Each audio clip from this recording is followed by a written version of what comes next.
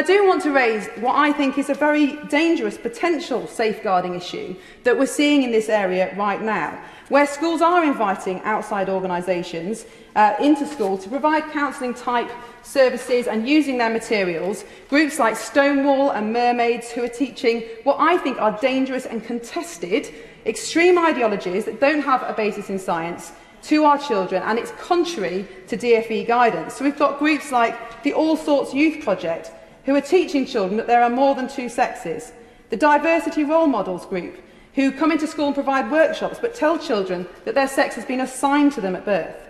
I've seen a video today by the Free to Be group telling teachers that they might drive children to suicide if they don't accept this ideology.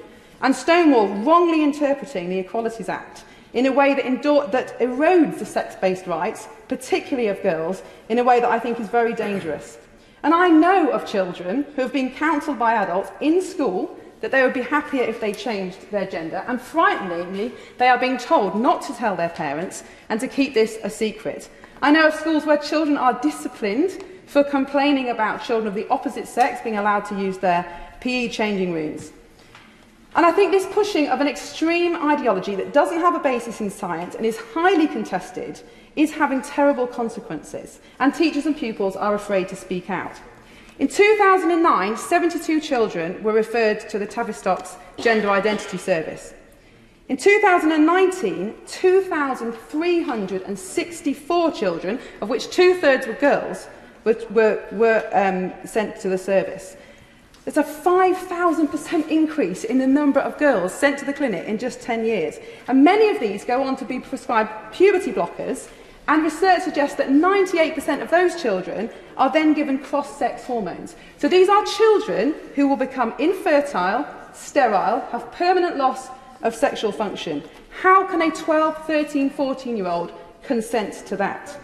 And I'm afraid this is a consequence of a harm being done to our children as a direct result of this agenda being pushed in school, contrary to DfE guidance, which say you should not reinforce harmful stereotypes, for instance by suggesting that children might be a different gender, and it goes on to talk about what material can and can't be used. So I appreciate the Minister's agreed already to meet with me to discuss this. And we do need counsellors available in school, absolutely. We need more focus on well-being and emotional health. But we must have a robust safeguarding process to ensure that the adults going into schools, the materials they're using are registered, they're approved, they're in line with DfE guidance, and they're doing the best for our children, they're encouraging their well-being and not pushing their own agenda.